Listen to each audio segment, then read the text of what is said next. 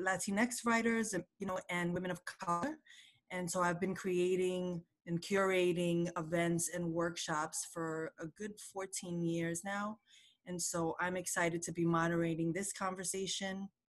I'd like to welcome all of the panelists. Thank you for being here. I'd like to welcome all of the guests who are here, the aspiring writers, all of the writers. Welcome to the story. And we have the privilege of having some folks from publishing. We have Nachieli Nieto, we have Anissa Polanco, and Danny Vasquez. And so what is my intention facilitating and holding holding this kind of space is when we think about the word gatekeeper, it's who is the person who allows us to pass go and who allows us to collect $200, right? Very simply. And so when I think about the writers, myself, who is emerging close to 20 years emerging, the dream is to get this book deal, to get this 6-figure, 7-figure advance that we know a lot of writers of color, Latinx writers are not receiving. And so the questions that we're bringing to this conversation today is, what does diversity and inclusion even look like in publishing? I'll stop there. Let me introduce the panelists. Roberto Lovato, I'm not sure where to point on the screen, if you could wave, is a journalist and one of the creators of the hashtag DignidadLiteraria and co-founder of the movement. He is a journalist and writer out of San Francisco Writers Grotto, recently completed a 3-year commitment as a visiting scholar at UC Berkeley's Center for Latino Policy Research. Roberto is also the recipient of a crisis reporting grant from the Pulitzer Center.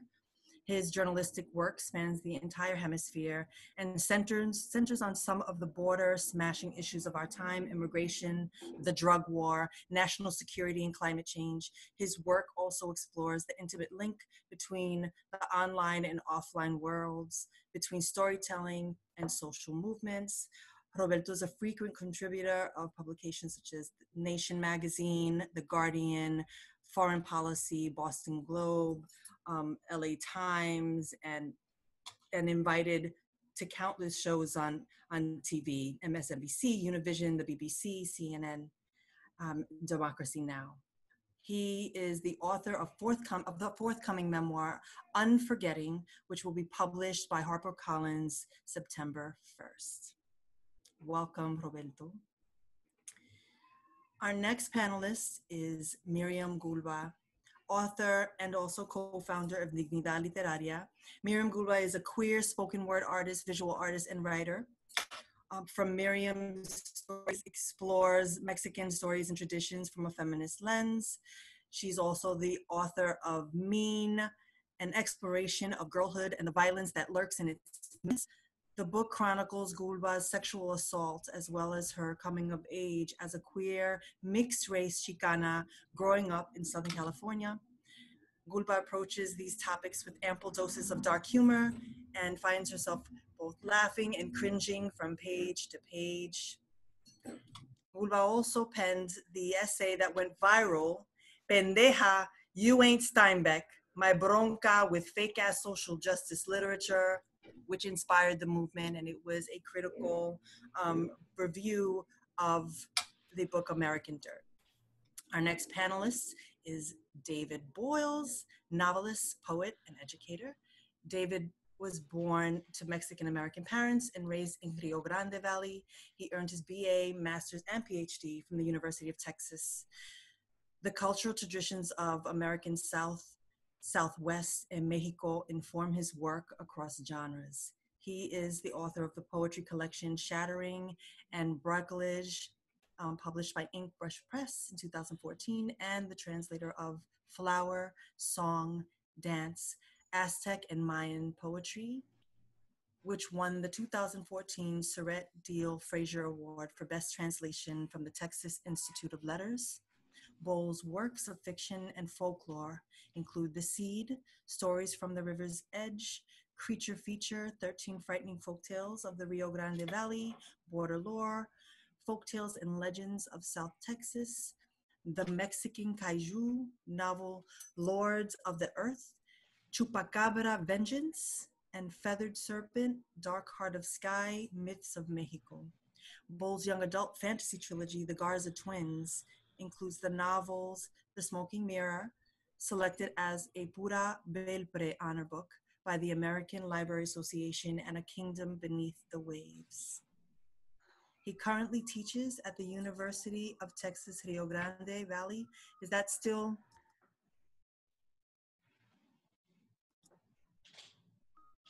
That's still correct? Yes, ma'am, it is. Am I breaking up? No, I can hear you just fine. Am I breaking up? You can't hear me? I can hear you just fine. Let me dial in from the phone. You're fine. You're fine. Yes, I'm good. Let Yes. me turn on my camera. Sometimes that helps the voice. I don't know why. That's a Zoom thing. Anissa Palanco. Well, welcome. I'm sorry, David, and welcome, Myriam. Anissa Polanco is the Associate Director of Diversity and Inclusion at Penguin Random House. Anissa works closely with colleagues across the company to develop and advance strategic, corporate, and divisional diversity and inclusion initiatives. In addition to her husband and baby girl, her true loves include spoken word, traveling, homemade Dominican meals, and reading at all possible times. Welcome, Anissa. Nachieli Nieto is the editor-at-large at Flatiron Books. At Flatiron, Nieto will be acquiring upmarket and literary fiction, YA, and select nonfiction with a focus on work by Latinx and by POC writers. She is drawn to innovative, language-driven work in fiction and idea-driven, researched nonfiction on culture, feminism, immigration, and the environment. The authors she's edited and published include Carmen Maria Machado, Liliam Rivera, Yuri Herrera, Danielle Evans, Leslie Jameson, Laura Vandenberg, Rian Almilcar Scott, Stephen Graham Jones, Helen Phillips, and Amber Sparks. Nieto was previously director of the Literary Awards program at PEN America and the managing editor of the award-winning literary fiction annual Noon. She is on the board of Latinx in Publishing. Welcome, Nachieli.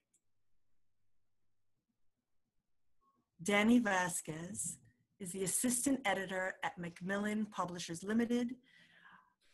And I was just doing some research today, Danny, that you were one of 5 Macmillan staffers who identify as BIPOC, Black, Indigenous, and people, person of color, and one of whom is white, who drafted the initial language for an action where you all left in support of the Black Lives Matter movement.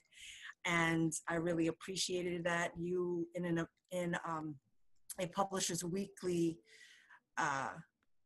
essay, you're quoted as saying, "I'm part of the Black Diversity and Inclusion Initiative and Latinx Diversity and Inclusive Initiative at Macmillan to keep in touch with Black and POC colleagues at Macmillan personally, and there's nothing I think those initiatives can give to me or to the world that I want to see besides keeping me in touch with my colleagues."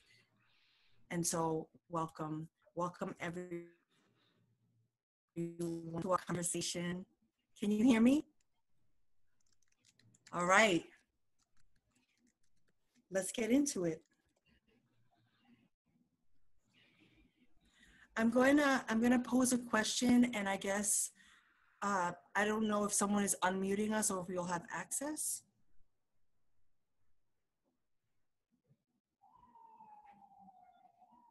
What are the stories that sell? What are the stories that sell?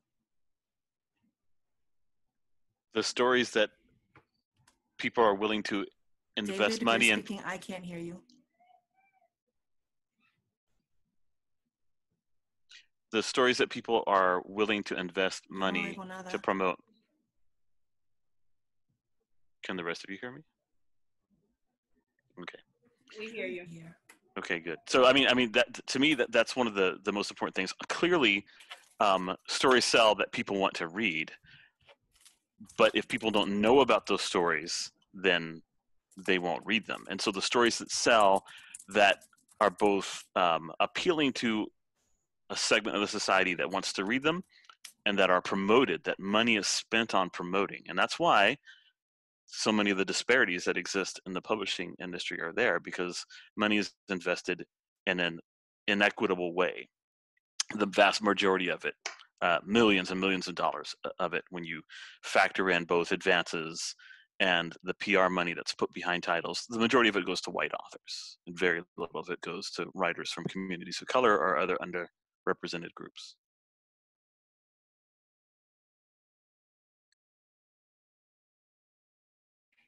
I don't know if folks are hearing. I didn't hear anything.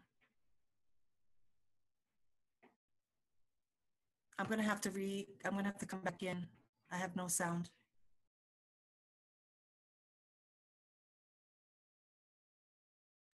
Okay, well then let's just have a conversation about it. Anybody else want to jump in, say something else? Let's not just leave people hanging. You can just unmute yourselves and talk. Sorry, I was frozen. I think that's a really broad question. You know, and I agree with David, there's, you know, this idea that, you know, quote unquote, cream rises to the top or whatever, or the best things will always find their audience, or that good work always sells. But there is a lot of stuff that goes into making a book, say, a bestseller, or making sure it gets into airports, or it's at your Hudson News, in, you know, your Amtrak train station or stuff like that. And there's a million things that happen along the way. There isn't one gate. It's like an Inception style series of gates that happen from like childhood on, from, you know, the types of stories that your undergraduate writing teacher encourages you to write versus another one. And then your MFA person, if your professor, if you go to get an MFA, tells you, oh wait, I like this idea for a story slightly better than this other one you're working on, or whatever it is. And these sort of, these different ways at like various points in the process where your story gets defined by other people and whether they're willing to take a chance on it or invest in it. So I don't think there's one answer to which stories sell. I think there's many things that can make a story sell better. But, you know, one of the things that is a major problem in having so few Latinx acquiring editors is that there's not a lot of room for the wide experience that we have. You know, I mean, we don't, you know, a certain type of story tends to get through because that's the story that gets invested in by like 5 million little gatekeepers along the way who are each passing it on. And anytime something gets hard to place, like it's got weird language or it's got a weird format or structure, and that goes for, you know, in some ways all authors, but it's harder for authors of color, obviously, in many, many, many ways, because we're so much, we make up much less of the list of any, you know, publishing program. But yeah, I don't know, that sort of was a rambling. Danny, do you want to take it from me now that you're unfrozen? I think that I approached this from a really unique perspective here, because I'm working worker, you know, I'm one of them of a very exploited class of worker. And for me, you know, I've been in this business like 5 years now, and I've experienced plenty other jobs before this. And I've been, you know, endeavoring upon a bit of a labor history in America, right? And if we look at, sorry for the technical difficulties. Somebody asked in the chat what we thought that sort of the million little things falling into place, that it seems like it mostly falls into place for white writers versus writers of color, and that's absolutely true at every step of the way, at every single step of the way. And that's, that's part of the problem along the whole pipeline. Yeah, is and racism. Exactly. And Najeli, you talked about the pipeline starting like with undergraduate, or really it starts in childhood when children are being read to. The books that they're read to at home, the books that they're read to at school, the books they're assigned, all these things begin to create a particular ear for a particular voice, and that's the thing that bit by bit the machine tries to produce is more of that kind of voice, and anybody who doesn't fit into that is going to be kept out. And, if you try to buck against that system, it's really hard. I mean, there are indie pipelines and university press pipelines, but to get into traditional publishing, if you're not part of that system, and it's a really kind of pernicious system that it has kind of systematically erased communities of color from the U.S. national literary canon and from entertainment in general. We're not seen. We don't see ourselves. Other people don't see us and our contributions. So it's really, really difficult. It's much easier for the system to expend money and invest its resources in promoting voices that are like those voices we've been fed all our lives than to invest them in something that's even slightly different, frankly. Can you all hear me? Yes. Yep. Excellent. I had to go in from my phone. Is my name changed from Danny? I'm the one who broke in. Yes, you're Alicia now. I'm Alicia now. Excellent. So, can we talk about the hashtag publishing paid me that went insane over a week ago? Can we talk a little bit about all of the writers? It was started by a Black author. L.L. McKinney. Yeah, I'm trying to find her name. L.L. McKinney started it in conjunction with Tochi. And Yes. Tochi had DM'd me and told me that he was thinking about Janine Cummins when he initiated the inquiry, and then LL developed the hashtag, and then they ran with it, and we crowdsourced quite a bit of data that the presses have been reluctant to give up. They're not behaving with transparency. That's one of these many obstacles that Najeli was referring to. We don't necessarily have comparable numbers. We don't know what people are making, right? So we don't know where we stand in the hierarchy. And now that we've crowdsourced this information, it really does bring to light and into really sharp focus the disparities that exist. And it was inspired by the American Dirt scandal. I mean, those disparities were massive, right? I mean, there were writers who were saying that, their first book deal, their advance was like $7,000 or $12,000, certainly not, 6-figure, 7-figure. Let's talk a little bit about the money and publishing and what that's about, why that is. You go, Danny. No, you go ahead. Sorry, I had technical for a second. So I was going to say that, publishing always likes to pretend that it's forward-looking. We have a long sight line, and because it takes so long to actually produce books, the act of producing books is like tedious and slow and antiquated, and it's like a cat is making paper by hand, and that's why it's so slow or whatever. But it takes us like 18 months to publish a book unless we're going to crash it, unless we're an indie press, or something like that. But the fact of the matter is that publishing looks backwards all the time. It's a backwards looking sort of process. Comping is looking backwards at something that's already been published and comparing the book that you're trying to buy to it so you can estimate how good it will do. And it's kind of all like everybody's got a finger on the scale. It's like woodgy math. You know, like nobody can predict how many things are going to sell or the future. And then you base an advance technically on that. And there's all sorts of things that can go into why an advance skyrockets, like perceived interest. So if you hear that somebody else at another house is bidding on it, you'll bid higher, and you go to an auction, and that, you know, it creates that bidding war thing.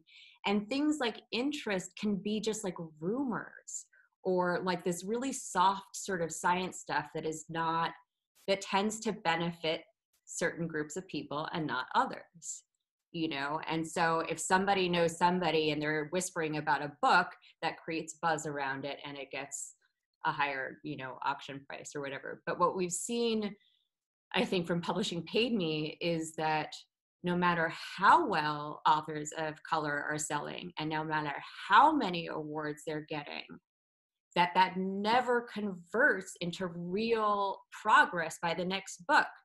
Like, sure, you might not get a lot for your debut, but when you're winning awards, when you're Jasmine Ward and you're winning like NBAs, and, you know, you're writing these groundbreaking books, and then you're barely sort of bumping up what a sort of white author might get on their debut, that shows a huge disparity. So, Daniel. Yeah. I also want to say, I mean, you covered that point so beautifully.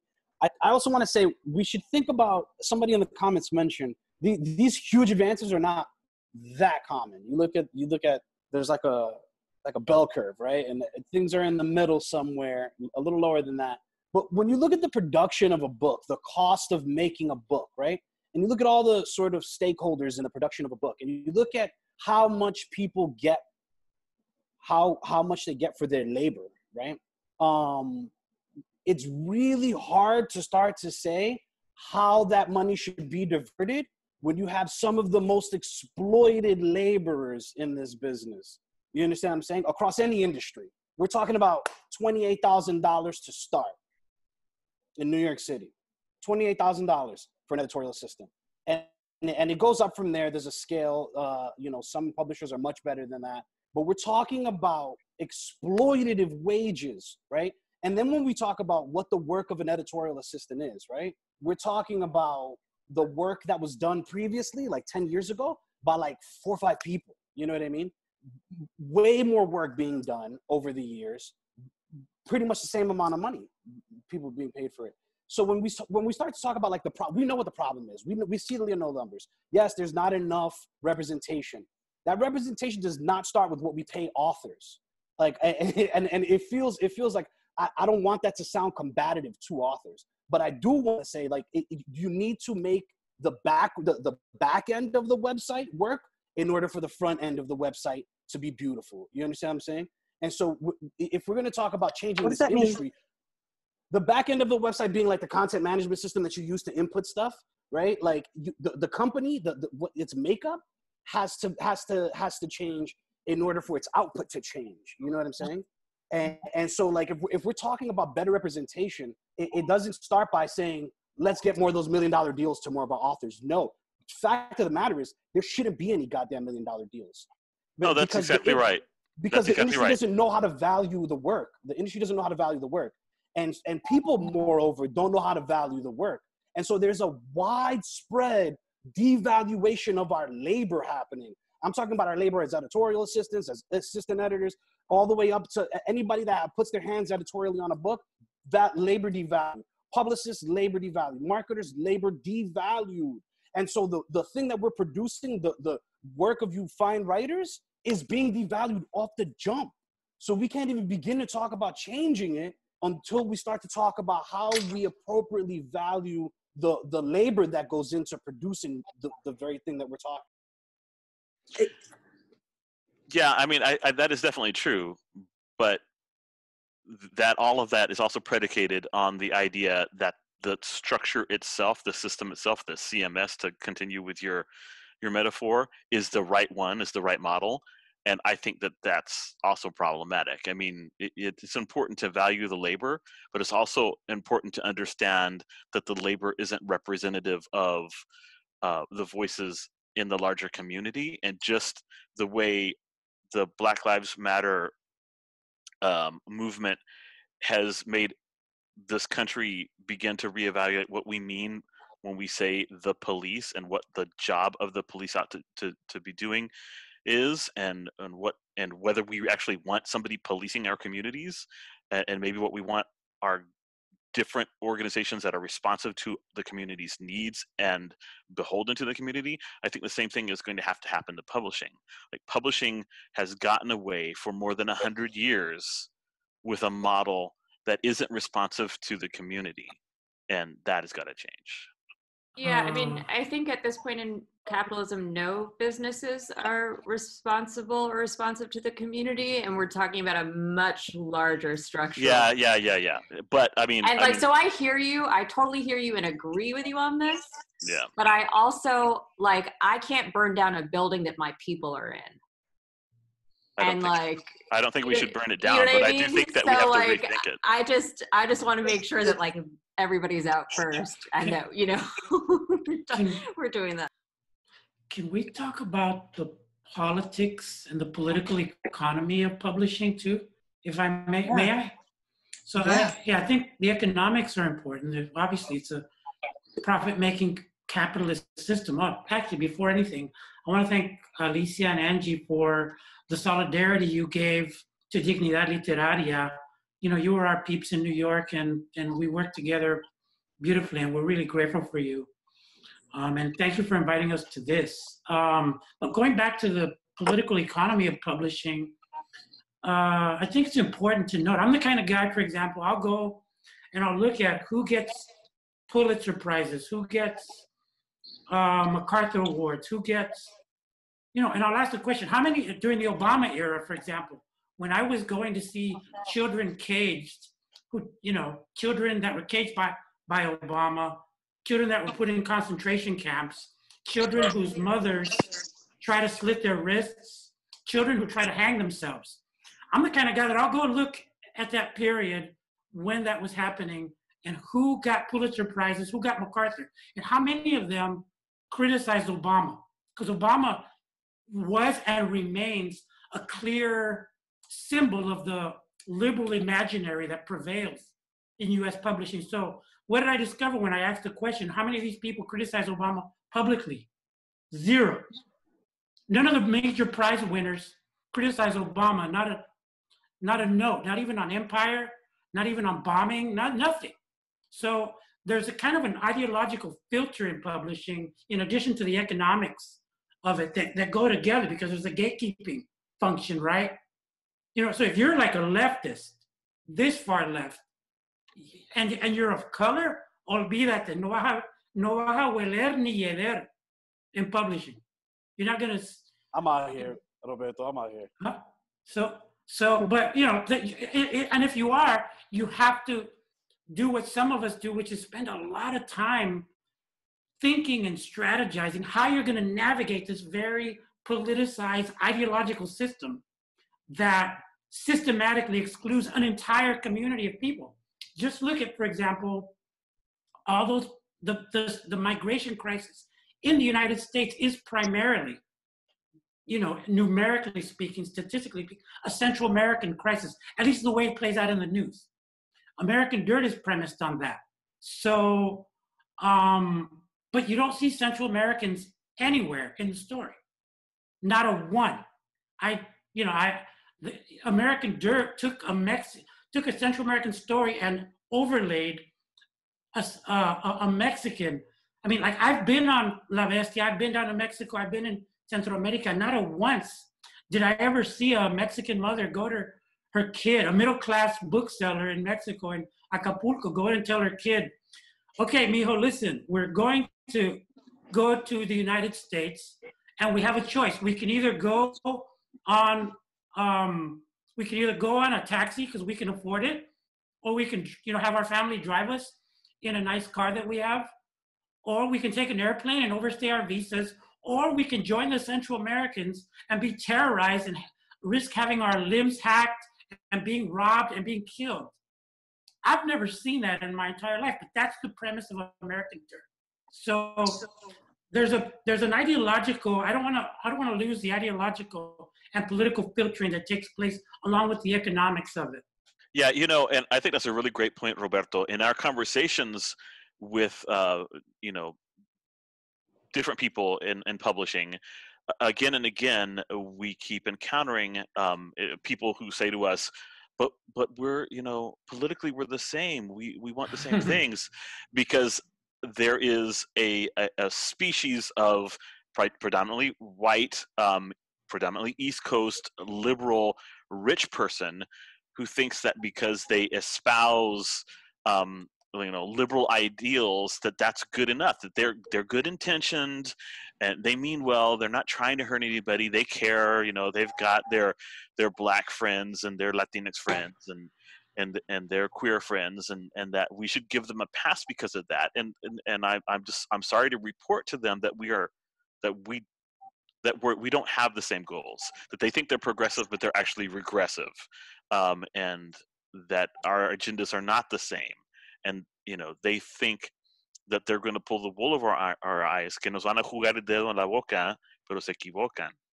¿No? So in February, the folks from Dignidad Literaria came to New York City, guns blazing. They came down, Guns. no guns, blazing, just blazing then, just blazing. Candela, vinieron con candela, con fuego. And had a meeting with the folks from Flatiron Books. And there were some demands. There were some demands that were put on the table, and there were some commitments. One of the wins, as Roberto, David, and Myriam left that meeting, and we all met outside for a conversation, there was a lot of excitement around being heard, around Flatiron being very open to making the changes necessary to dignidad literaria, para darnos dignidad, la dignidad literaria. That was the whole intention and point. And so, can we talk a little bit about what those demands are and what you can share, if anything, of where we are today, several months later? Just whatever you can share. Myriam, David? Myriam, don't you want to take this? Come on, I know you do. No? So the demands are pretty simple. We wanted them to dedicate themselves to increasing Latinx representation in their editorial staff and in the books they acquire. After a 2-hour meeting, they said yes, and they also agreed to 2 other points, one of which was to provide us with a progress report at the end of a month, and then at the end of 90 days from that initial meeting to give us a final, like, rough draft of their plan. Like, what is it that they've put into place to carry out? So, you know, we got the report, we got that initial agreement, and we went down into the streets there at the park and made that announcement. Then a month later, we did get that progress report. All's good. Included in that was the hiring of Najeli and a lot of really great stuff. And then we've been waiting for the 90-day thing. Of course, coronavirus happened.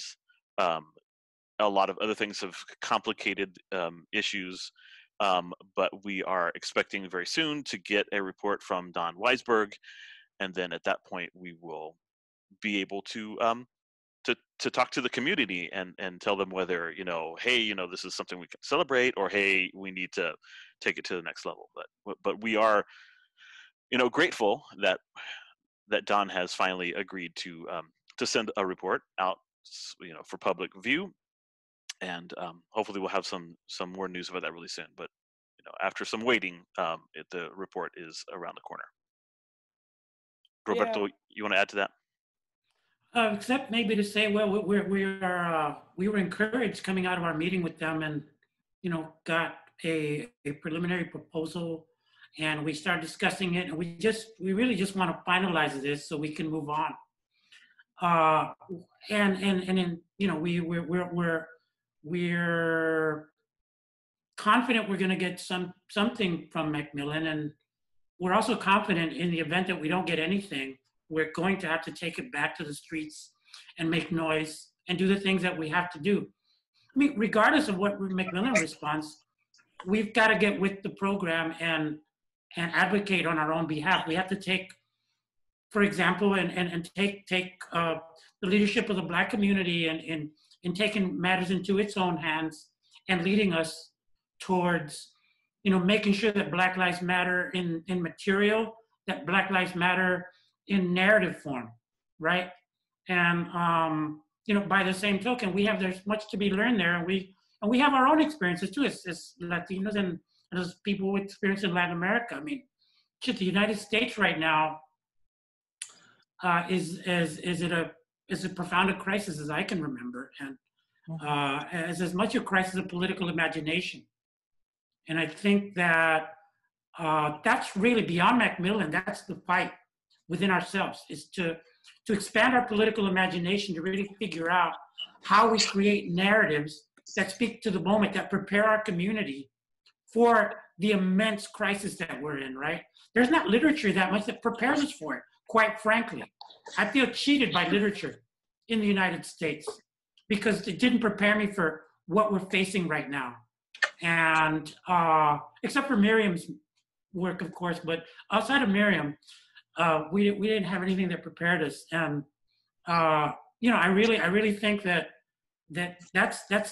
the work really beyond Macmillan, is the work of political imagination, and to kind of stir up the pot of the poet warrior within us. We really have to get, I think, militant about our valuing our lives.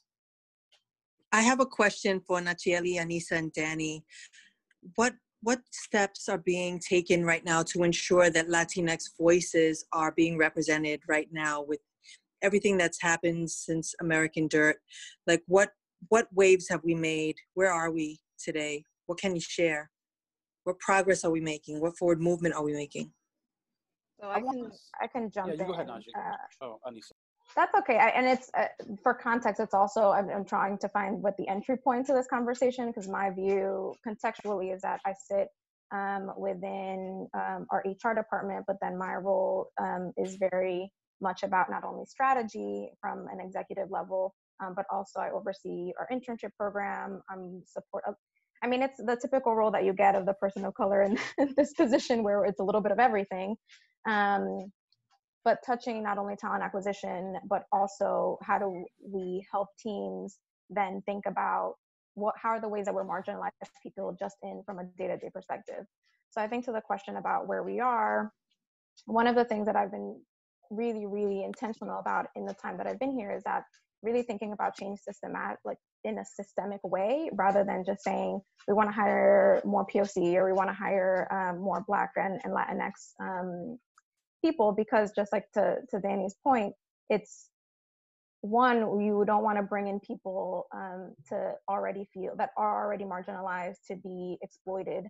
So how are you prepping teams to actually be able to bring people in to make them feel not only that their work is valuable, but that they have the same voice and decision making as everybody else on the team? And that takes consistent work on let's actually dismantle the way that not only our meetings are run, how are decisions made, who gets a place at the table, and that is very much layered upon layer of breaking out a system that has been happening for years and years and years. So I think for me in my work, I don't want to bring in people if we haven't already created a culture where they're going to be valued and that they're going to want to stay, and that they know what their benefits are, they know how to advocate for themselves, and that they're consistently being placed in the places that matter, not just in the assistant positions or in places that you need years and years and years to cultivate the taste to be in a position of power. For, again, just more concretely about what we as a company are doing, part of, and I know many, if you haven't, we did make a statement. So we actually conducted a cultural assessment to this point of, it's not just about diversity, but about belonging. We really wanted to get a sense of how people in the company, how their experiences of our culture were very different if you came from a marginalized background, and actually get hard data, because we know that the more that we can prove and get the business case, the more investment we can make, and the more money that can be attributed to something that is kind of directly in your face. So one is really understanding how people were experiencing the culture, and then coming out with that and really delineating, well, here's our areas of gap when it comes to our culture, and here are the ways that we need to address that gap. And those things weren't surprising. Representation, obviously, we know that we need more representation in order to actually publish more books for the communities that we come from. But also, there are areas about our culture that we also wanted to be intentional about fixing. So the statement that came out recently with the murder of George Floyd and the Black Lives Matter movement, now everyone, as I think Roberto said, the politics around something is like, okay, well, there's all this activity, now we need to be behind it. But how can we then not just make a statement, but actually say we're making the statement, but we actually care about our Black employees, not just we're making the statement for external purposes. So the steps that were done in terms of that specific was really doubling down on our action plan. So, and I don't want to take so much space to walk through what that actual plan is, but one, in terms of the question about representation, one is really looking at our hiring practices. So not just thinking about kind of who's coming into the pipeline and who's in the pipeline, but is everyone who's being interviewed actually being interviewed in an equitable way? Are you asking people the same questions? Are you actually thinking about who you're seeing? Are you valuing people who come from this Ivy League? Like, what are the skills that you're valuing? Because we know, for example, I come from a low socioeconomic, like my parents are, you know, they work in factories. I didn't know about publishing. I didn't know that even this industry existed. So how is it that we're actually valuing the skills that people have rather than what they, you know, how they educated or what schools they go to? So it's really being very specific about how are we looking at the issues from a systems perspective? How are we then eradicating those systems and really changing those systems in order so that when people come through, we're giving them the chance that they actually deserve, and what those are. And also coupling with actually making those connections with Latinx in publishing, for example, and representation matters. And how are we bringing them in both at an internship level, but also when we're hiring, and how do we give those people the same exact opportunities and more visibility and exposure that they weren't necessarily getting because, again, we believe we don't have any biases. We're fair, and in reality, there's all these holes and gaps that we needed to address in the process. That's also my 2-year-old in the background, so I apologize for the crying. But and again, Alicia, if you have, she's very moved by all of this. You know, she really feels like, this. She's so. like, yes, Latinx in publishing.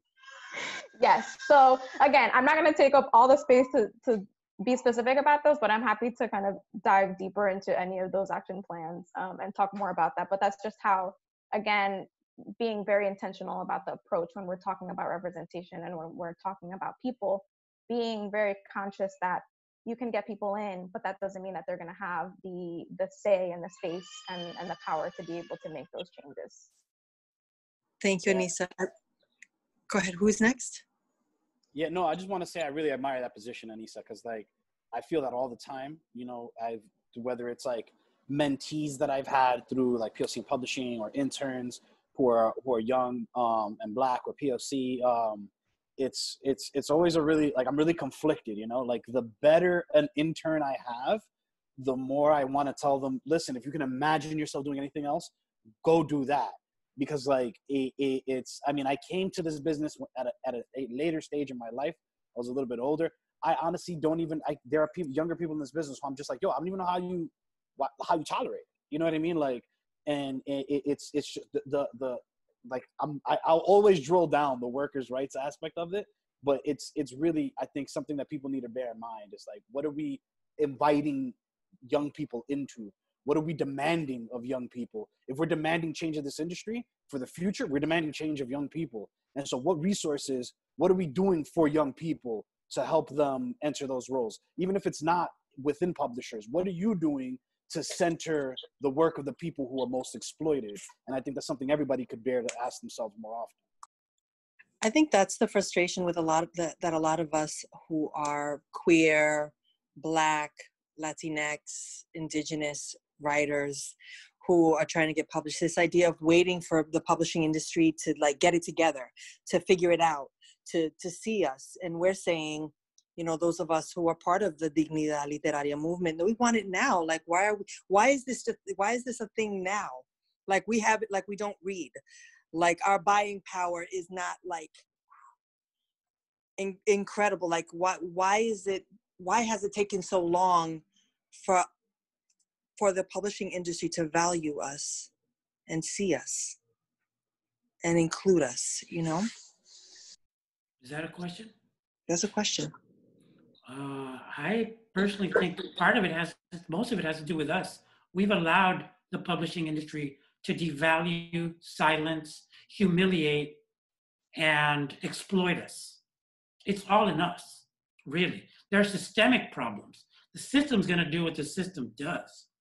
It's up to us to have agency with regard to that. That's kind of the sensibility that gave birth to Dignidad Literaria. We started exercising some agency. We shook their cage. We shook the cage of a very powerful corporation. And Myriam looked at Don Weisberg and other people in the eye, and she could, and I could see fear of these brown barbarians that were suddenly coming into their offices. Like, it was kind of unprecedented and beautiful. Myriam's like 5 feet tall and walks in, and scaring the shit out of these people was gorgeous thing to see. And I think we need to have that kind of a demeanor about us now as Latinx peoples, whether we're Black, brown, indigenous, API, kind of Asian, and mixed Arab descent Latinx peoples. We need to kind of get in the face of the industry to define boundaries that are acceptable and unacceptable, like we did with American Dirt. I think, for example, one of the more beautiful things in what we did is white writers are not going to have to ask themselves, fuck, do I want to write like she did? They're going to watch themselves and how they write about us now. You know, and that's a good thing. And we had to exercise our power to do that. And that's what excites me about Dignidad Literaria. We're just getting started, and we rattled this big cage. And then COVID-19 hit, and we have a break, but we're going to come back with some news very soon. And then we're going to come back with a series of proposals, some of which I think will extend beyond big publishing into our own communities. Because again, I think it's a crisis of political imagination that we face. And the crisis is ours. If we can, if we can really kind of go to our deepest dreams and our highest ambitions for ourselves, for that 2-year-old, and for our children, and look at the crisis we're facing, I'm positive our political imaginations will rise to the occasion of themselves and ourselves, and drive us to do crazy things where we kind of just go and become those brown barbarians that they fear. I'm going to move to some questions from the attendees.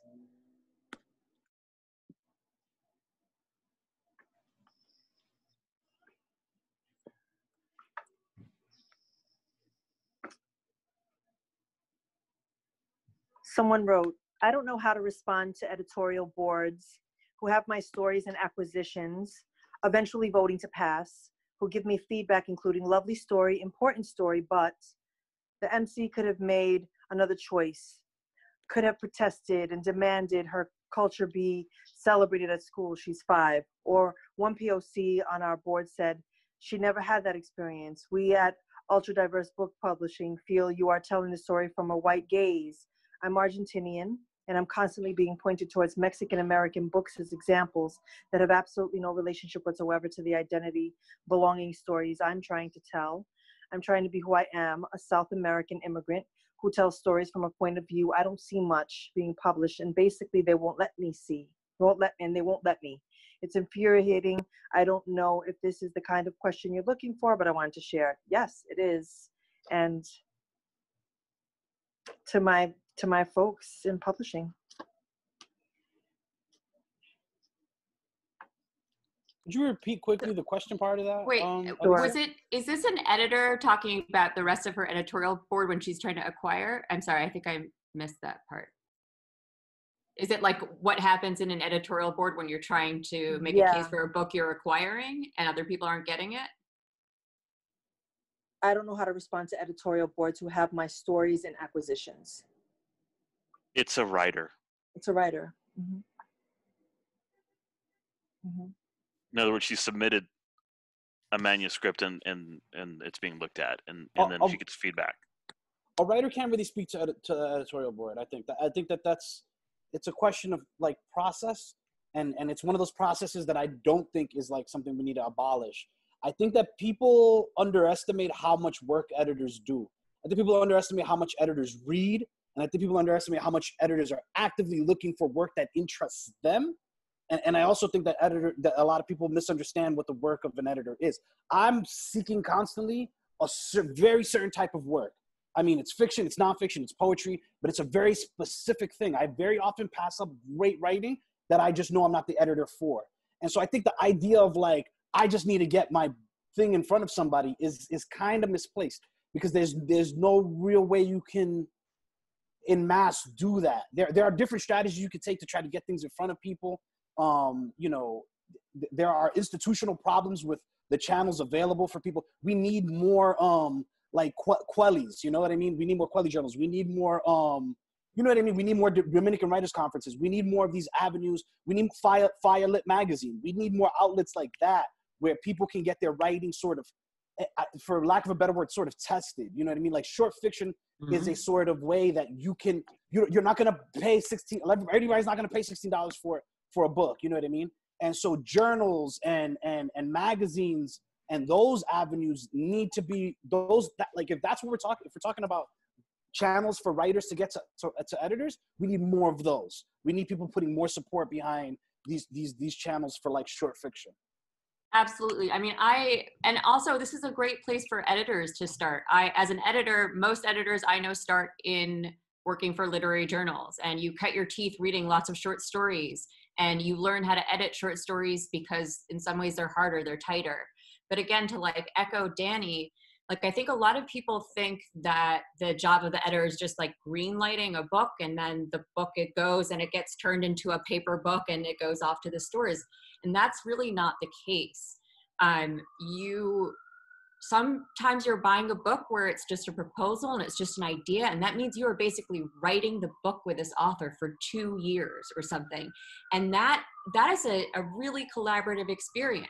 So for instance, I might have suffered a particular trauma in my life that makes me understand a book and think it's very urgent and should be in the world, and still not want to spend 2 years thinking about that topic. And I should have the right to like not have to think about that topic as a human being. And so there's all sorts of decisions that go into doing these, and how many sort of books, how far along in the process they are. And somebody, I think in the chat, was also mentioning the role that agents play as gatekeepers.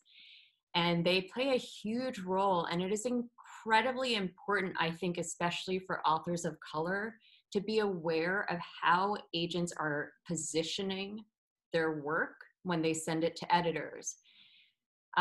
Because it's very possible that your agent is positioning it for a white gaze in a way that you might be uncomfortable with.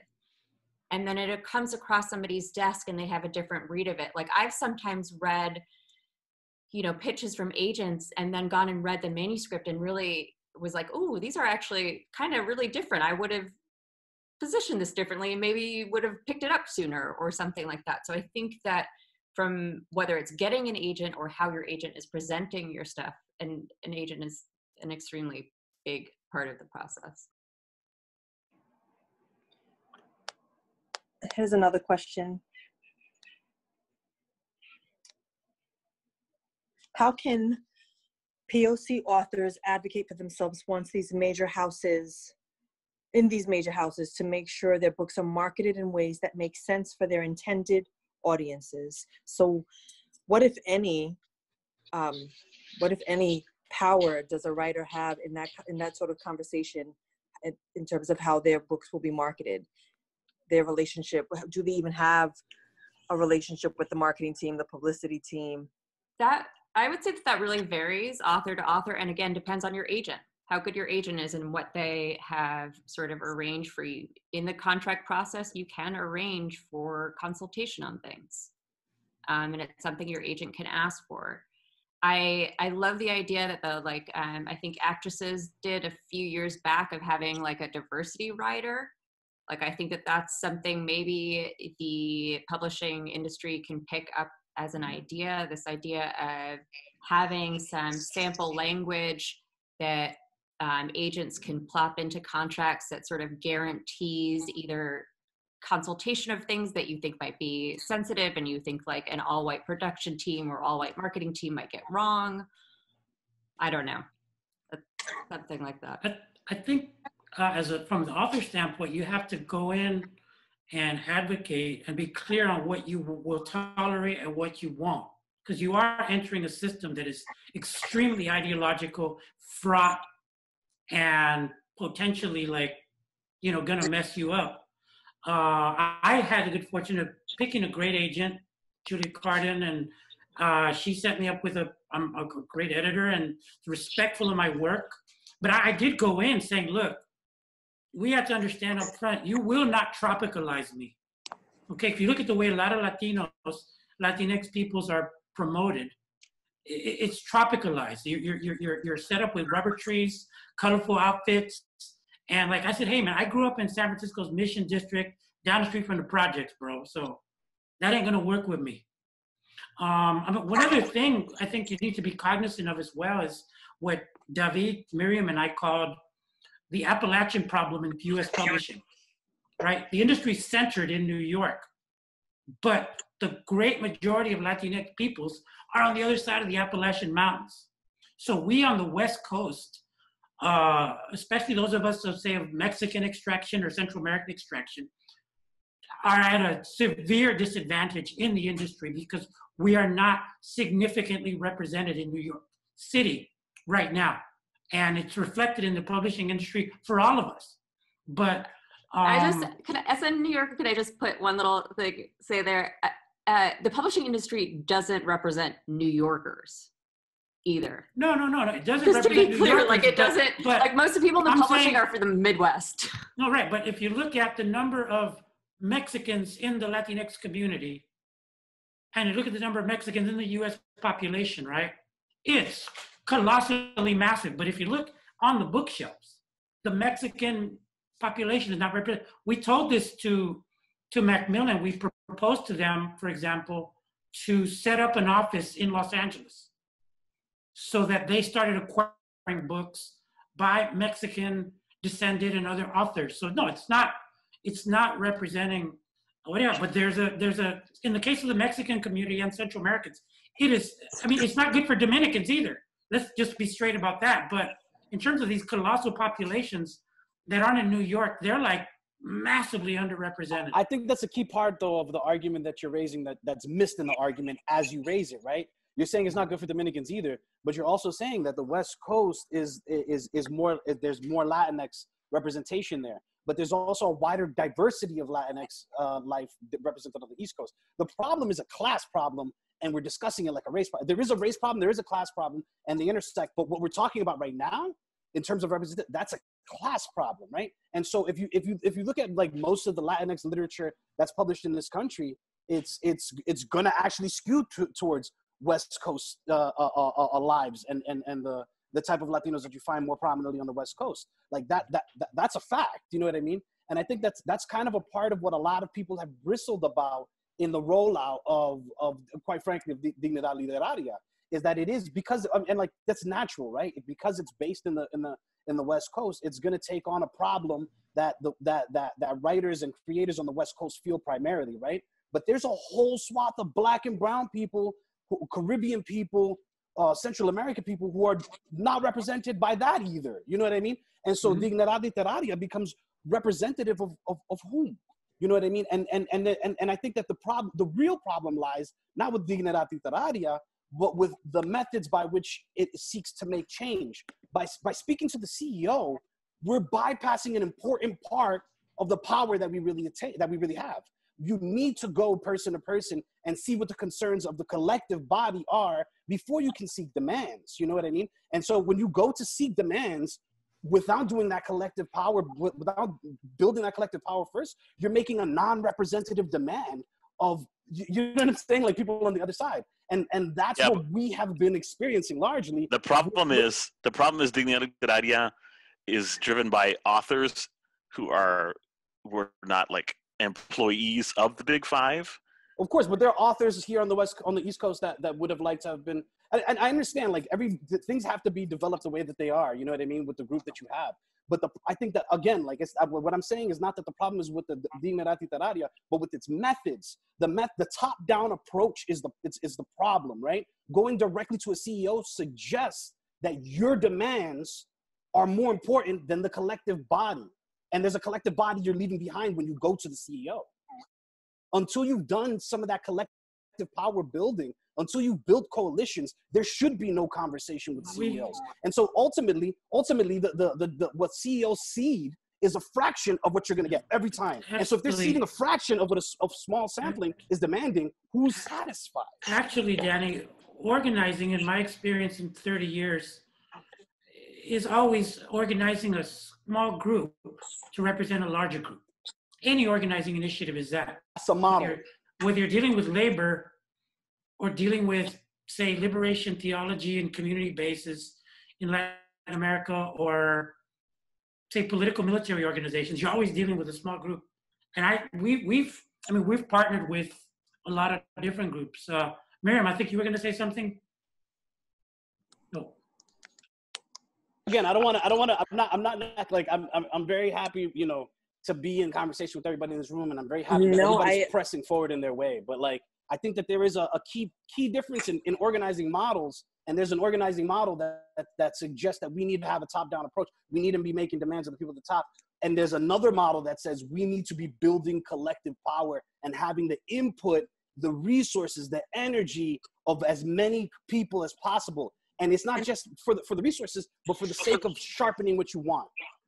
I would say this: for 40 years, we've known that this is a major problem. Ever since Walter Dean Myers and Christopher Myers published that piece in the early mid-'80s, we've known that publishing has been a problem. There's been 40 years for publishing to clean its own mess up, and for people within publishing to come together and build these revolutionary consensus and so forth. Since nothing substantial has happened, people who are on the outside of those structures, who don't live in New York City, who don't know the people that are working in those publishing houses, but whose communities are affected and have been affected for more than 100 years by the skewed representation and what it does to young children and so forth, and the perception of the white hegemony in this country of communities of color, we take it upon ourselves to do something. I would submit to you that y'all have had 40 years in publishing. And who's y'all? Who's y'all? The people that you're saying that we should be networking with. So wait, what Latinx editors do you know that have had 40 years in publishing? Because give me their number. I want to add them to our 4-person group.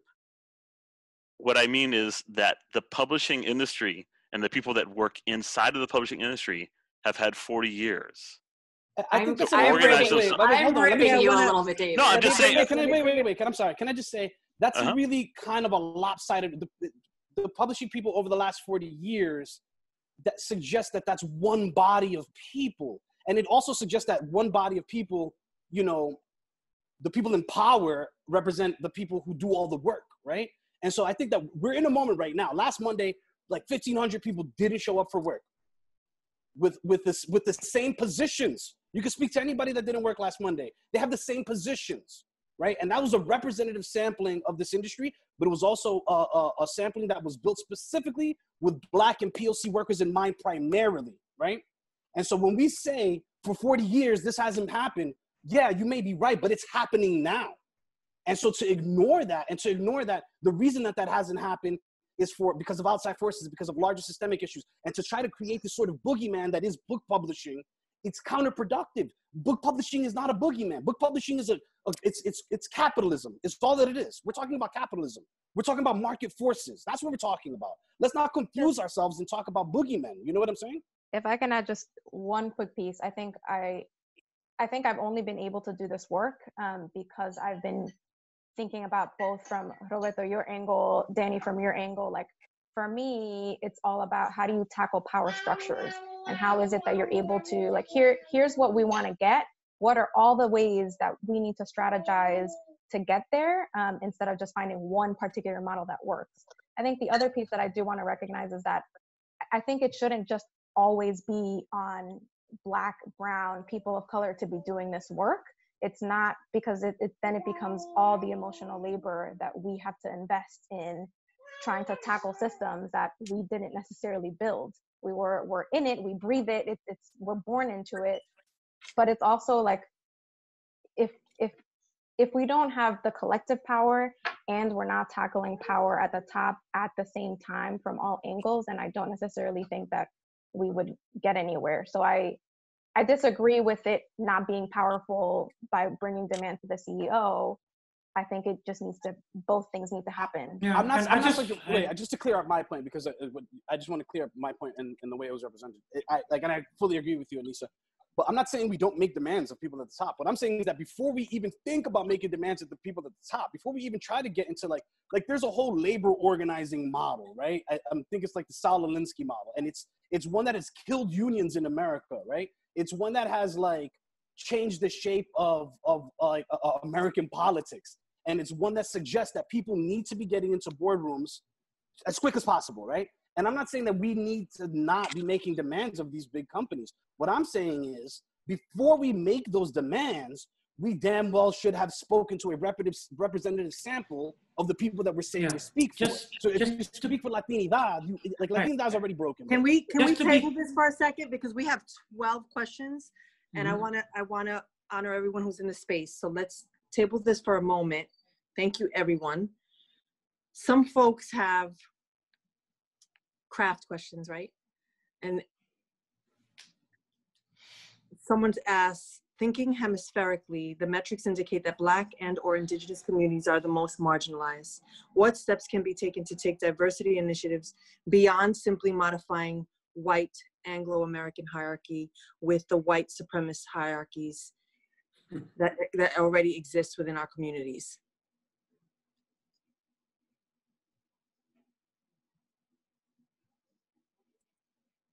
What steps are being taken to take diversity initiatives beyond modifying the white Anglo-American hierarchy? I think it depends on who you're asking, right? Me personally, I'm working with my every book I've acquired in like 7 books in the last like 2 years have been Black and POC authors. So like that's me in my day-to-day job. That's personally what I'm doing in my day-to-day job. I can't really speak to like what broader collectives are doing. I will agree with David, and to a certain extent, there hasn't been anybody really doing much of anything for a very long time. And I think if you've been in publishing and if you've been published, you're a part of that. And so it's really hard to say that, there's nobody doing anything, because the minute you enter the thing, you become a gatekeeper. You know what I mean? And so like, I don't know. I want to say that I'm a part of a broad coalition of publishing workers that's trying to push, for let's publish less racist books, right? Let's publish more Black and brown people. Like that's what we're really talking about, right? Let's have an anti-racist industry. You know what I mean? And I think that there are people doing that work in small ways, but there isn't really a very large collective, I don't think. And that's the thing, I think, not to like bristle when you're right that like nothing has changed. And then it's also like, it's hard to hear because people like Danny and I and, other people, assistant editors, acquiring editors, publicists, et cetera, who have been like working their way up through publishing, spend a lot of time working on this outside of their jobs. They're doing it in-house, they're doing it out-house. Our entire board of Latinx in publishing, we are all volunteers. It is an incredible amount of work. It is an addition to our work and our, our families and our lives and the books we want to write and various other things. And we're also doing that in-house, and it is slow work and it doesn't have the impact that we want it to, but that's not for lack of trying. And the amount of conversations that we are having with our fellow editors, with our publicity teams, with our marketing teams, whether we're contract workers or in-house, is a constant battle all the time. And it's, I'm similarly to Danny, this is part of my process. I've always had mentees, I've always mentored, I've always, tried to publish authors of color that existed before this conversation and will exist forever. But I don't know, in terms of larger, how do we not replicate the racism within the Latinx community that's on each one of us every day to not do that. I think sometimes when I'm talking to white colleagues, they think that the attention to detail and the thoughtfulness and the sort of being aware and doing the anti-racism work only applies to them, but it applies to me as well. It applies to everybody in our community, and we're doing it all the time, hopefully. So yeah, I don't know. Yeah, I mean, all I can speak to is my own experience. And about 10 years ago, when I got my first contract with a small indie press for a collection of YA short stories, one of the first things that I did was realize that, given how long it had taken me and how every single agent I had ever queried rejected me and so forth, was that I wanted to create a space for people from La Frontera, where I live down here on the border with Mexico, for writers, for poets and fiction writers, so forth, to have a way to get a foot in the door, to get that first publication, to get the book they could submit to prizes and so forth, because prizes get you recognized. Prizes help you get an agent more quickly. They put you on the map. And so I created Flower Song Books. Now it's Flower Song Press. It's run by Edward Vidaurre, the Macallan Poet Laureate now. And we started trying to just create a space. And I know that similar things happen all over the country. The Dominican writers, you guys do a lot of this kind of stuff as well. And you just reach down, no matter where you are on the trajectory of your career, you reach down and you try to pull people up with you, and you try to make sure that in pulling people up with you, you pull up a diverse cross-section of the people from your community. Because obviously in the Mexican American community, there are light-skinned, indigenous, and Afro-Mexicanos, and all of those people need to be pulled up, and we need to have solidarity. And so you do that work, and I did that work for a long time, and I published with indie presses and university presses, and kept trying to get agents, and was rejected again and again, until one of my books won a major award from the American Library Association, and then every fucking agent in the world came out of the woodwork looking for me. I mean, it's trabajo, es duro, but you can do it. I know there are people who are listening to us and been listening to us for a long time wanting to have some practical advice. My practical advice is write what you believe in, but write what needs to be said also. Write what people are hungry for, people like you. Write that, get it published with a small press, and then, as we say in Mexican Spanish, le taloneas. You get after it. You schlep that stuff around, you work it, you send it to every prize you can.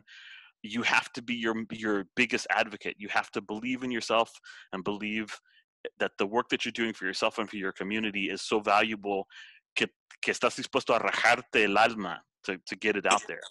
And it will pay off, I think.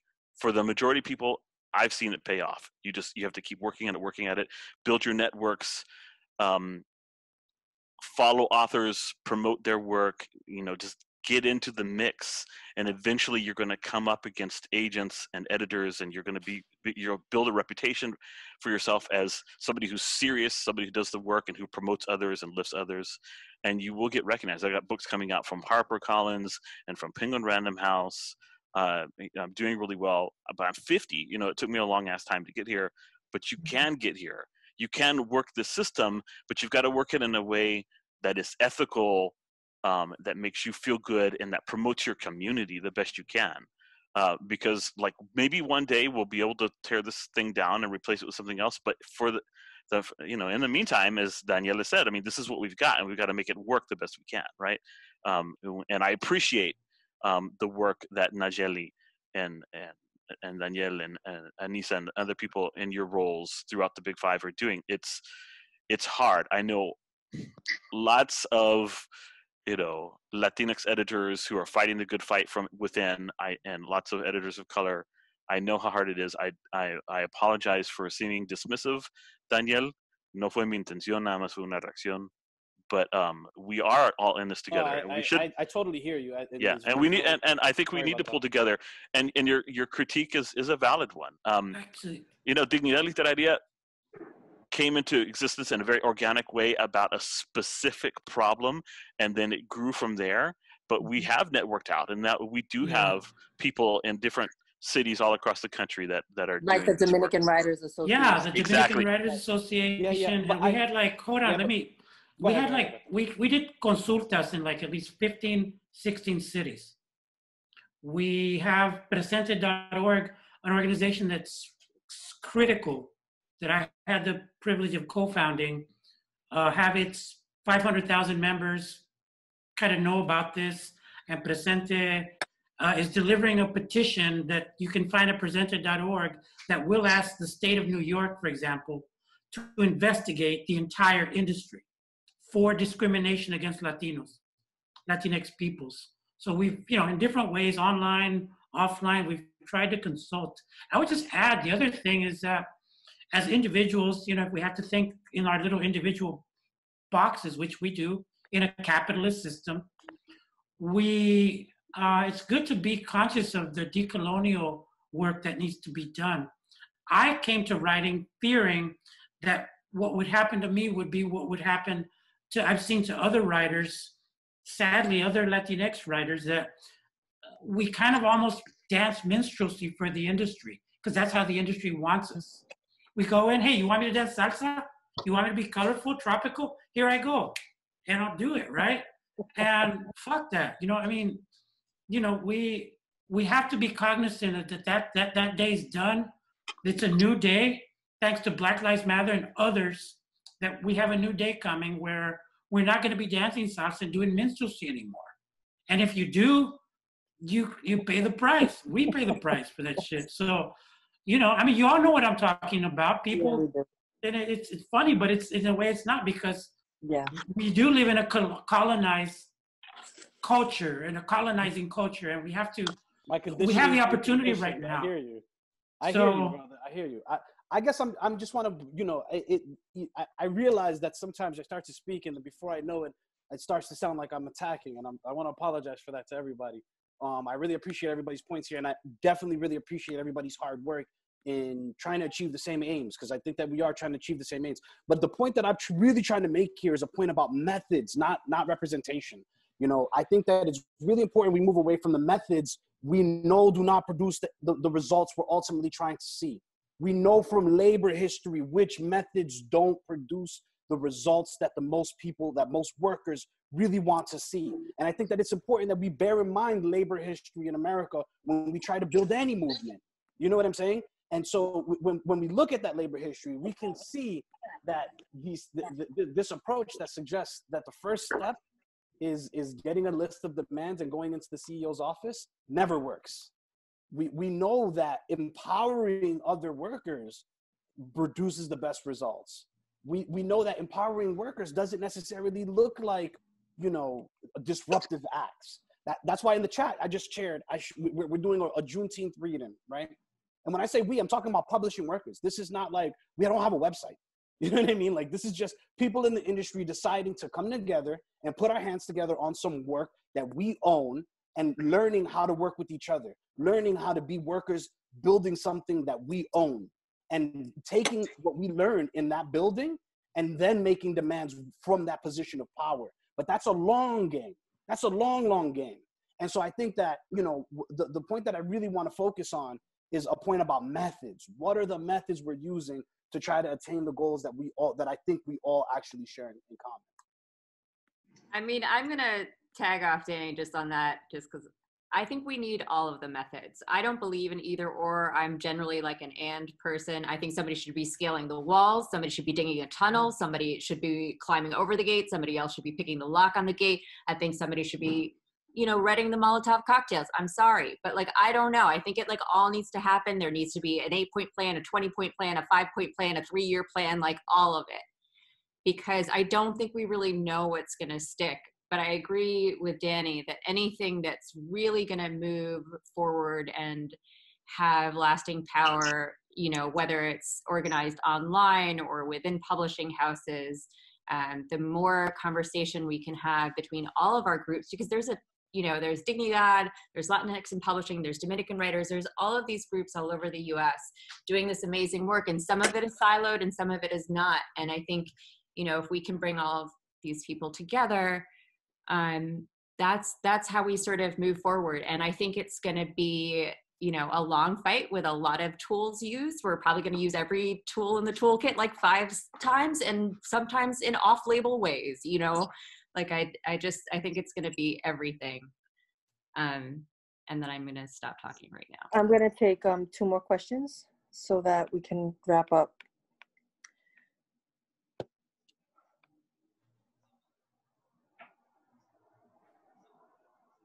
Someone's asking a question around making their work marketable to these white editors who say, I can't connect with the material.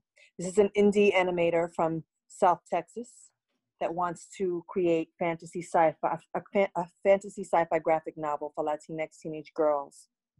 How should they approach? I want to say don't do that. I want to say don't. I agree. Never strive to make your shit more marketable to white audiences. It's hard. It's hard to break through. It's hard to break through to editors that want to see your work, but the editors that want to see your work want to see your work. They don't want to see the work that you made for a white audience. And so I think the part of what that question is how do I get to white audiences? But the real part of the question is, how do I get my work seen? And that, I think, is a bigger question that I think other people on the panel can answer to. There are some good agents that would represent something like that. I really suggest you look at, for example, my literary agency, the one I belong to, Full Circle Literary. You can find them online and query some of those agents. There are agents that will represent you, that will guide you, that know the right editors to pitch something like that to, so that you don't have to kowtow to those things. I didn't do it for The Smoking Mirror. It got passed by 24 different editors. I eventually published it in the press, and then it's gone on to sell something like 40,000 copies, which for like an indie book is a pretty good deal. And you know, they call me Güero, also like 55,000 copies. So sometimes, you know, sometimes what you need is somebody to be a cheerleader for the work, somebody who understands it, and sometimes you need that to be an agent before it's an editor. So you know, I would definitely look for an agent who represents that kind of work. Presumably you've read other fantasy written for you know, like Latinx teens. If you haven't, you really need to, and then look at the agents that are representing them and hit them up, see if they're interested. And if I can just plug, Latinx in Publishing is about to update their agent list on their website. So if you are an agent and on this call and are interested in acquiring Latinx authors, whether you're a Latinx agent or a non-Latinx agent, let us know and we'll put your info on the site, because it is one of the most frequent questions we get at LXP is, how do I find an agent? I don't even know where to start. Like, who would even consider work like mine, et cetera. And so it's very helpful to have these resources where people can just find them. So let us know. I'll take another question.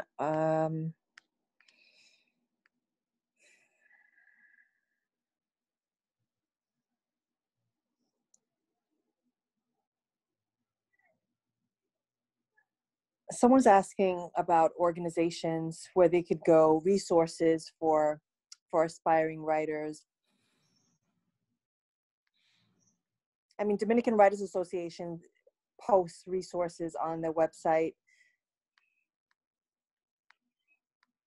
I mean, we at Latinx in Publishing, we have some resources on our site, and you're welcome to email us. We sometimes are able to answer questions. We sometimes are not, depending on what they are. We're not a publisher. We also get a lot of questions about whether we can publish people's books.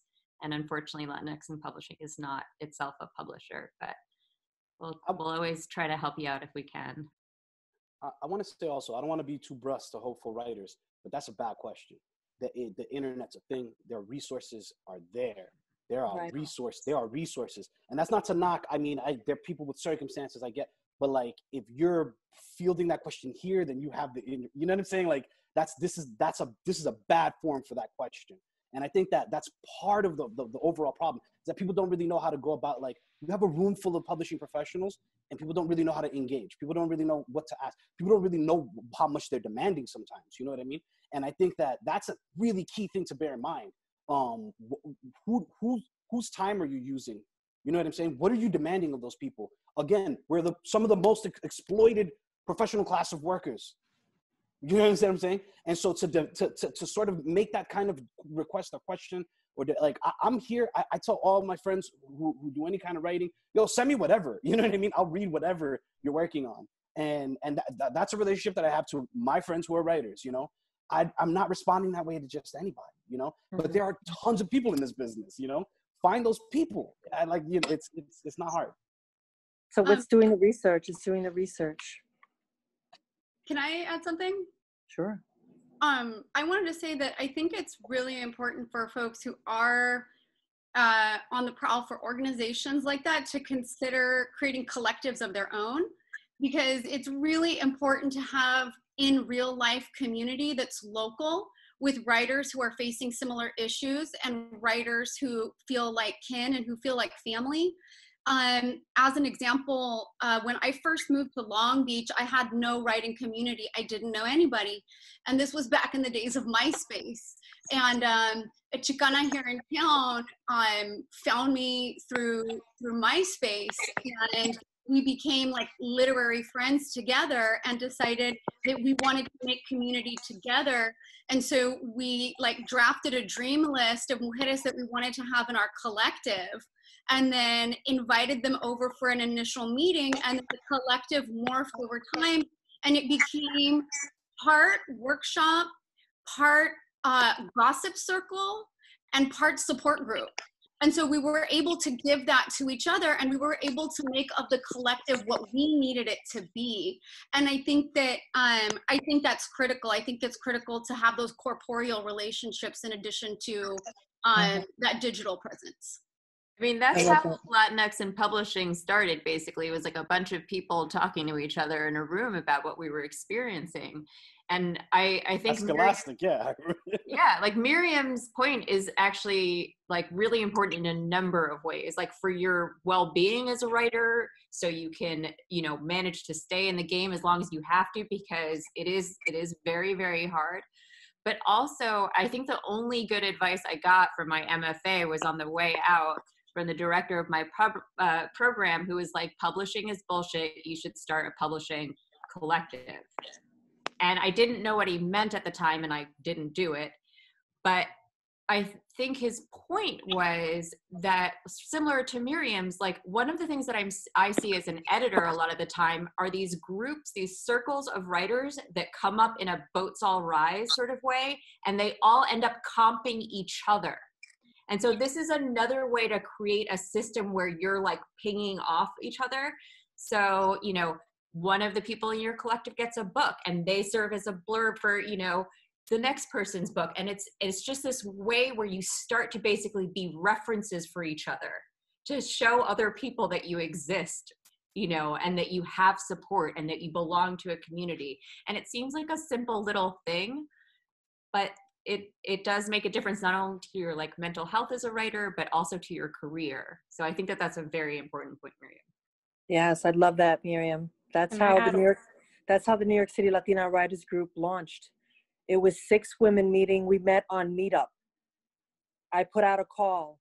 It was called the Goddess Writers Group, and then it turned into the New York City Latina Writers Group. And from 6 women, first month turned to 30 women, 6 months, 100 women, and now we're over 800 women in the organization who meet, who we write in parks, we write online, you know, we facilitate workshops. And so it's incredibly important to have that community, because we know how isolating, how lonely, how fucking hard writing is.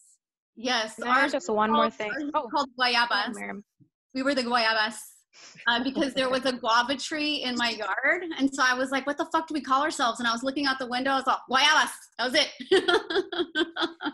I just want to make a point that I think also one of the things, again, to Myriam and Ajeli's point about how it's also helpful for your career. One of the things that I know about us as Latinos is, one, we're not taught to network. We don't know how to do, like, we're taught to only speak when you're spoken to. We have all these skills that we don't know how to transfer it into how do we build community and how do we then advocate for ourselves.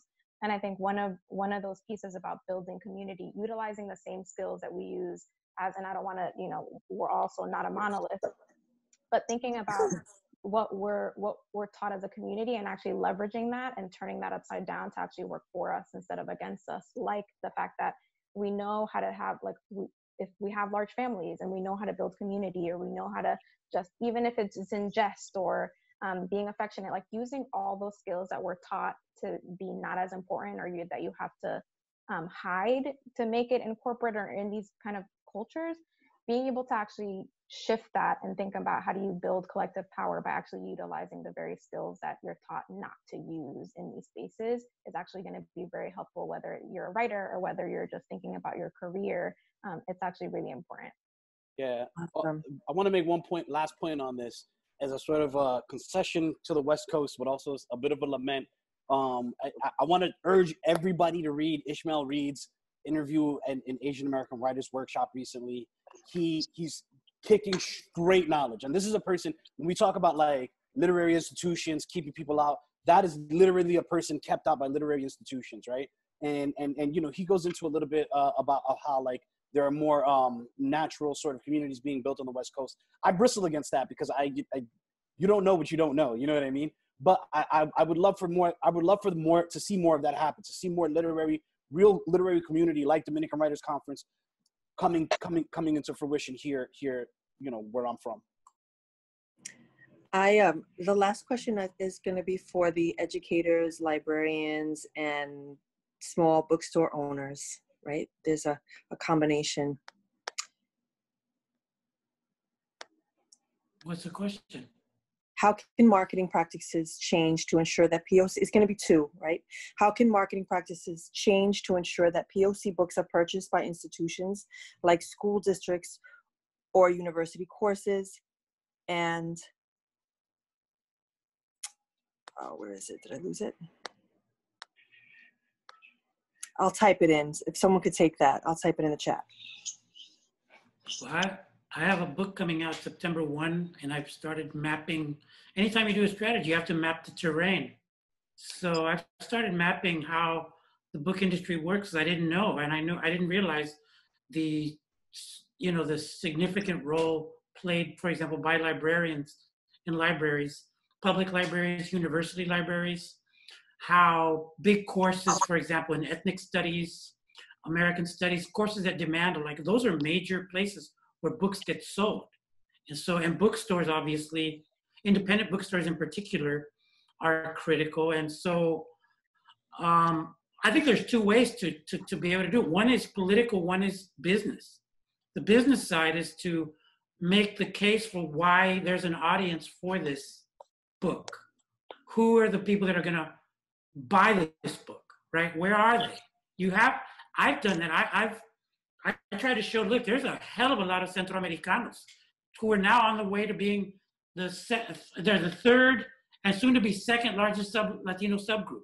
Nobody's tapped into it in publishing. There are no big five books by any Central American writers except Hector Tobar, right, in LA. I was just about to say. Yeah, Hector Tobar, who Danny published, right? And so, yeah, so Danny, so. I work with Hector, yeah. I'm not okay, well, all right, well, we'll take credit back from you then, Danny. So, but, Central America, so now I started helping educate people in the industry about Centroamericanos being a massive population that is utterly underserved. I mean, all of our communities are, but you don't see any Central American books out there. You see them written by white people about us.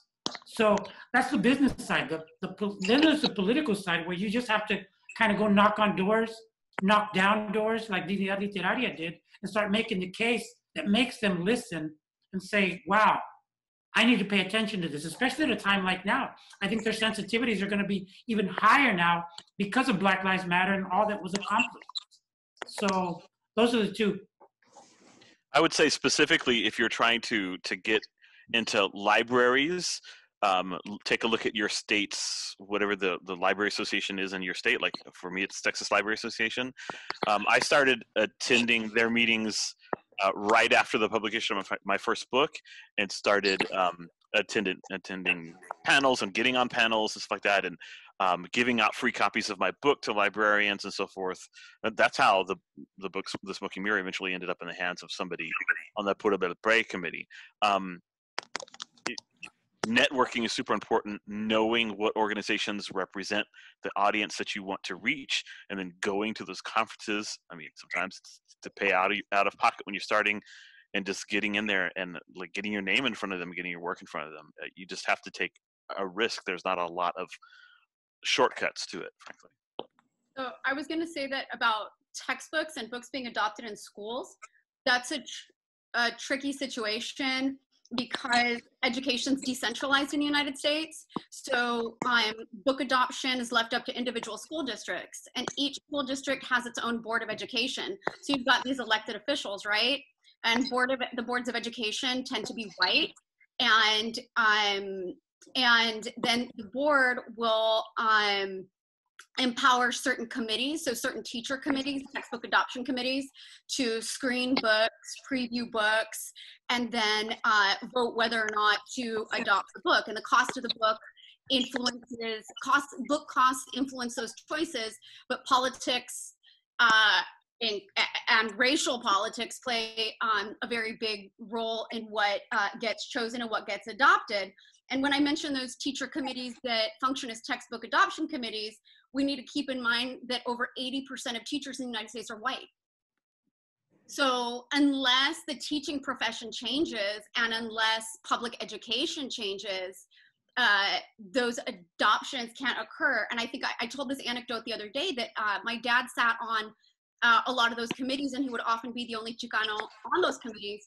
And in the 1980s, he was presented with a textbook that was to be used as a Spanish language textbook in high schools. And there was an entire page in it about how the donkey was the most common form of transportation in Mexico. And this was in like 1985, you know what I mean? And had my dad not been on that committee, that book would have made its way into schools and promoted this donkey mythology. So it's tricky given the way that the patchwork nature of public education in the United States. I think that's all we have time for. I think that there is a wealth of information. One of the things that I've been feeling is that as you all sign off, perhaps you can give a final thought or something inspiring for those who are emerging, because you come into a conversation like this with people who are doing the work and fighting the good fight. Like, how do we keep writing? Because the truth is, we know what's up against us. So if we're having this conversation, we're sitting at this table as people of color, queer people, brown people, Black people, having this conversation in fucking circles, like conversations that we know, like, you know, we're doing the best that we can. And so who needs to be in this room, who we need to be holding accountable, some are oftentimes not in this space. The people who are the ones who have the power, the people who are the ones that make a change.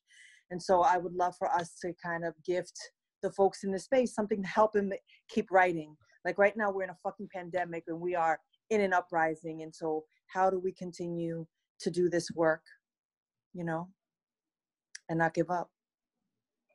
Well, I don't know that I have a real good answer for that, but I'll give myself a little bit of an example. I have not come up the traditional way through corporate Big Five publishing.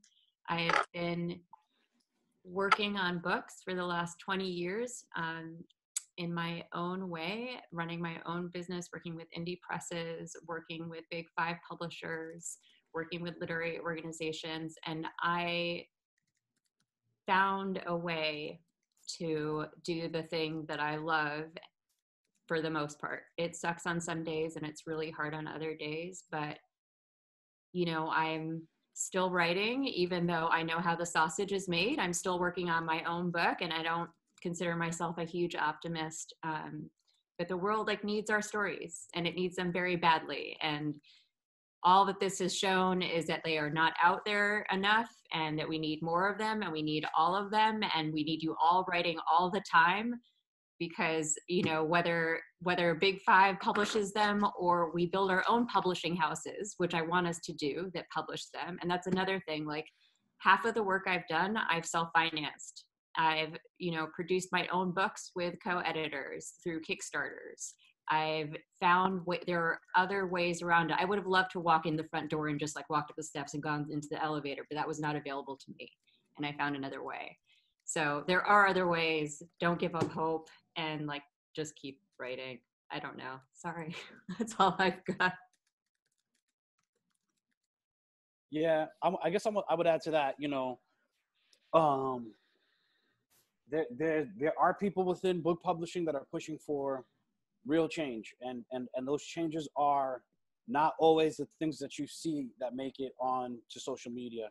Those changes are hard work being done by people, by workers, and I think that bearing in mind that the dignity of the workers is the thing that we should all be really trying to push forward here. It's really easy to sort of get wrapped up in you're a writer and how do you seek more opportunity and this and that, but I think what is the community that you're writing to, and how do you want to honor that community, and is it really by trying to become a bestseller, you know what I mean? Maybe it is, but I think that everybody has to have their own sort of path, and I think that there's a very sort of ossified idea of what success as a writer looks like, and I think that needs to sort of be broken. People need to sort of find themselves in their writing before they can start to seek success in it. Yeah, if we want to dismantle the capitalism of the publishing industry, we have to dismantle the capitalism in ourselves and our ideas of success. I am never going to be a best-selling writer probably, and I'm never going to be the it girl editor, and I'm going to spend my entire life working on books and hopefully the things I love. And I'm trying to come to a different idea of success. So I agree. Colonize your mind, baby. I would say that for me, there's two things that I would say that I do say to students or young writers that I mentor.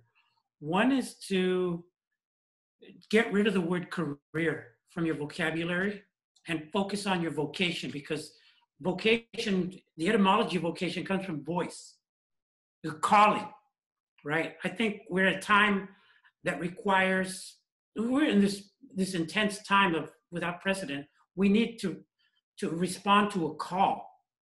We need to be practical, and that's where the career kind of thing, but career connects you to capitalism and those structures that are very colonized. So I would encourage people to think about a vocation. Secondly, I think I encourage people to really respond with an epic sensibility. We live at a time not just of a global pandemic that has us all locked in our homes like in a sci-fi movie, but climate change is behind and still are all around right now. And you have continued crises of war, poverty, and other extreme things that Democrats like Obama or fascist, more openly fascist people like Trump put out. So you have nothing to lose from developing an epic sensibility in your writing and pursue it. I think there'll be an audience for that. And, I myself have just, I went through war. I joined a revolutionary organization.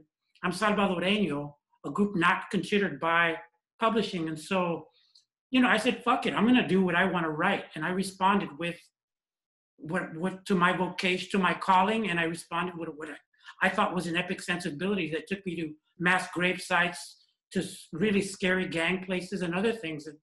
And I thought, well, if they don't want it, fine. But I did find an audience with an agent and then with an editor, and I think with other people. And I think if you stick with the dream, sometimes they will pay you to dream, but you have to do it on your terms and do it like you're fucking crazy. Thank you. Yeah, I think it's true that you have to do it on your own terms, but I would submit to everyone that as long as the capitalist structure exists, as long as hundreds of millions of dollars are being made by the 90% of authors being published every year who are white, for us to abdicate rather our piece of that pie, for us to say, I am going to go off on a path that doesn't, provide me the same kind of monetary rewards, doesn't open those rewards up for other people in my community. I'm going to do it because it's, just my vocation and because it's from the heart. Those are all like wonderful things. But then what they do is they just say, okay, we're just going to move ourselves away and let those people continue to make hundreds of millions of dollars because our communities are buying their books, and our schools are making our children read those books. They're on the summer reading list. They're in the libraries and so forth. Like, I don't think that we can collectively take that. I mean, individually we can, but collectively we have to fight for the money, for our piece of that pie, for it to be equitably distributed until such a time as the money is taken completely out of the equation. And that's not going to happen anytime soon. And so in the interim, we need to be fighting so that we have Latinx authors on the bestseller list, so that rather than giving Janine Cummins, $1 million plus for the book, that we have, 50 Latinas getting $20,000 advances or whatever. Like, we need to make that, those fights are important, and we cannot exclude money from the equation. So what I would say is, write what's important, write from your heart, stick with it, and don't give up. But as you get to the place where you can begin to demand money, demand the money, get paid. Get paid, and then use that money to support other people, to fight the good fight. I spent nearly $4,000 flying to New York City to fight for DignidadLiteraria. You invest the money in the fights that matter. As you're making the money, you use it for good. That's all I can say. You just don't be like them. Don't be like them, but get paid because they're getting paid. And we can't just let them be the only ones getting paid. Can I say something right quick? Of course. Okay, and this is this relates to publishing and writing, but it's also just a broader political statement. Because of the conditions under which we're living, which are fascist conditions, so many of us are distracted by the present, and the present comes to feel eternal, right? It's hard to contemplate the past, and it's even harder to contemplate the future. But I think that if we're going to survive fascism, we need to sort of disengage ourselves from our continuous sort of preoccupation with the present moment and start radically reimagining a hopeful future, as people were mentioning earlier, right? And I think that that was part of Trump's appeal, is that he offered a vision of the future to white supremacists in which they could see themselves, they could see who they were sort of re-solidify. They understood what they were being offered, and Democrats haven't been able to counter with any sort of hopeful vision, right? There's not necessarily like this concrete vision of the future that's being promoted. And so I would like to invite people to be forward thinking in that sense, and reignite their radical imagination. So Thank you. My thoughts are maybe less concrete, maybe a little bit softer, but the two things that come to mind about, Alicia, your point, how do you keep going, is one, just waking up in your body is an act of resistance, and being able to be grounded in that has been really important for me. Two, I think the way that I've been able to navigate the world is by learning from a very young age, learning what are all the rules, being so clear about all the rules that exist, and then knowing them so deeply that I can figure out what are the ways that I can be strategic about breaking them in whatever system that you're in. So I think for those for those who are on the line and are thinking about this and are tired and are figuring out how to keep going, it's how do you, I think it's about really sticking true to that. And this isn't something that people haven't already said, but sticking true to the voice and believing that you matter in the world and that what you say matters, and that even if it's only a seed of understanding or a seed of a belief, that is incredibly powerful and incredibly important, and to Myriam's point, an incredible part of the vision for the future. If nothing else, if you can hold on to that, I feel like it kind of gets you through to sometimes the lowest points. And I want to add to the writers who are struggling right now because of everything that's happening politically in our communities, all of the death, all of the grief, all of the loss that we're experiencing collectively in this country, that I invite everyone to really remember why it is that we picked up the pen to fucking begin with. There's a reason why we answered that call. You know, yes, we're looking at these 7-figure book deals and I'm like, what the fuck? How are you even writing this story? You're not even Mexican. Like, what is this about? But the truth is that we do have something really important to say, and our experiences matter. And, you know, to everyone's point here, like, we should be doing our research. We should know what we're fighting for. But when we sit down at that desk and we're looking at that blank screen and it's just us and those and that world we're trying to build, I think we need to put some of this shit to the side to get quiet, because we know that the work requires a lot. It's not easy to do this work. Those of us who are writers, none of us are really doing this shit for like the fame. Like it's not even about that. But those of us who are on this call, we feel very, very passionate about ensuring that there's visibility for all of us, for our people, for Black and brown people. And so with that, I want you to keep writing. I just want you to keep writing. Write the fucking story. Write the story that you were born to tell, because our ancestors fucking fought so that we could be here doing this. And so with that, I'd like to thank all of the panelists. Thank you, Anissa Polanco. Thank you, Roberto. Thank you, Myriam. Thank you, David. Thank you, Danny. Thank you, Nacheli. Thank you.